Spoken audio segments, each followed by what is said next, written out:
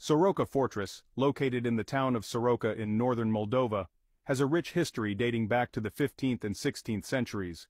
It was built during the reign of Stephen the Great, the ruler of Moldavia, as part of a defensive system to protect the region from invading forces, particularly the Ottoman Empire and the Crimean Tatars.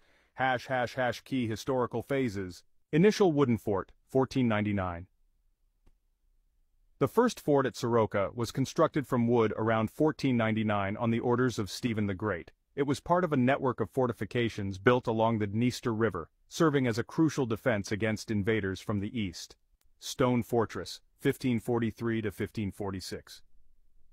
Under the reign of Stephen's son, Petru Raris, the fortress was rebuilt from stone between 1543 and 1546. This stone structure has survived to this day. The fortress was designed as a perfect circle, symbolizing the military engineering excellence of the time. It featured 5 bastions, and was strategically located on a high bank of the Dniester River, overlooking the river's crossing point.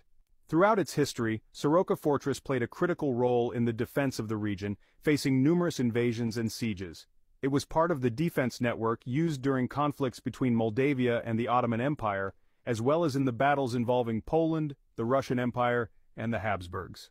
By the 18th century, with the changing nature of warfare and advances in artillery, the fortress lost its strategic significance and fell into partial disrepair.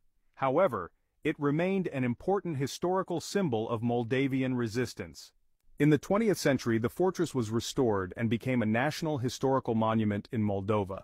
Today, it is a popular tourist attraction showcasing Moldova's medieval history and serving as a symbol of national pride.